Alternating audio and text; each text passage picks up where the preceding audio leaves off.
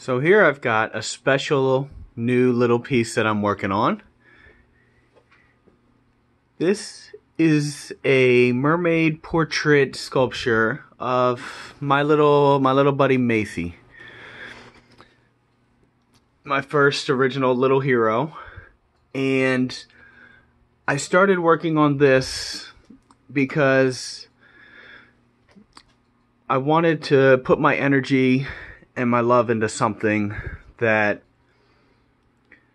would hopefully transfer to her. Right now she's fighting again in a hospital and isn't feeling well. And for me, yes, I can definitely send my prayers out. But when you do something like work on a sculpture or you create something, you put a craft into something, what happens is I'm surrounding myself with pictures of her. I'm surrounding myself and filling my head with memories and thoughts that I've had when I've spent with her. Thinking about who she is, the character, her traits, the little things about her, how she acts. That way I can do my best to try to really capture that expression and express who she really is in this piece. She did like mermaids, so I wanted to create her as a mermaid. I'm going to add some extra little detailing, some gills, the starfish in her hair. Her coming out of the waves is how I'm going to do the bottom.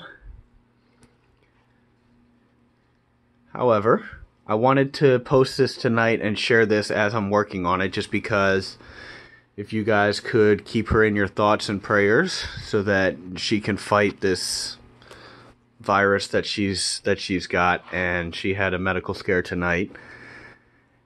And so what I'm doing is spending my energy and my time just putting it into this. That way, hopefully she can feel it and get better. Also, I wanted to let you guys know that this is a piece I intend to finish, and anyone interested in pre-ordering, I am donating a good portion towards Mayse's current fundraiser. She's supposed to be getting a new power wheelchair, and the fundraiser is going towards trying to help Tara, her mom, get a new vehicle that'll be able to support the wheelchair and everything that she needs so that Mayse can stay mobile. I will leave that link below to my website. On that page, if you are interested in just donating straight to her, that link is there as well. Thank you guys for watching. Please keep her in your prayers, and I will show you guys progress and everything later.